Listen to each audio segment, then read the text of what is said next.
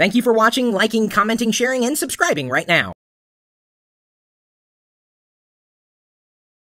Zatotech, a user in our chat room at live.pirillo.com, asks a question: does receiving wireless internet connection on several computers, as opposed to one, slow down the router and the connection?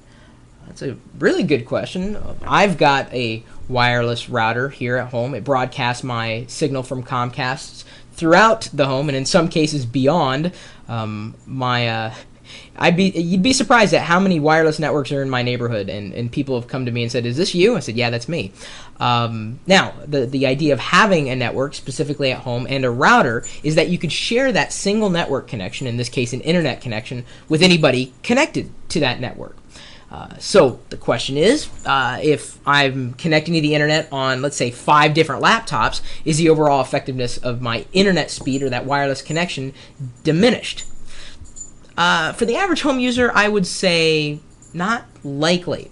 Most people just browse the web and check email, do basic things, and when that's being done, it's more asynchronous in terms of network saturation. Now, of course, if you're talking about having, like, let's say, 100 computers on the same network, then yeah, it's likely going to impact the speed, because when you have a machine connected to the network, no matter how large or how small, packets of information are being sent to it. And in some cases, if you're doing something in return, packets of information are being sent from the router.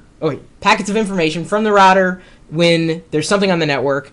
And then if that device on the network is sending information, packets are going from that device back to the router, and then, of course, out to wherever, if there is a final destination for those particular packets. And the more machines you have on the network, as you can see, it's a little complicated, but as far as this question goes, bottom line is, I think you'll be fine, so long as you're not oversaturating the network with hundreds or 100 even particular machines. I think you'll be okay.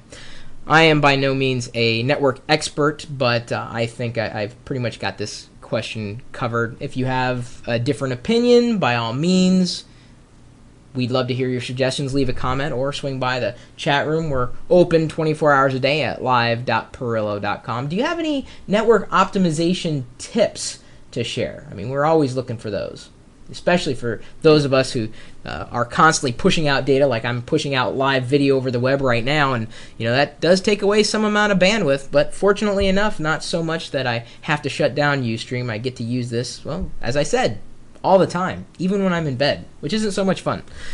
Anyway, we'll see you soon.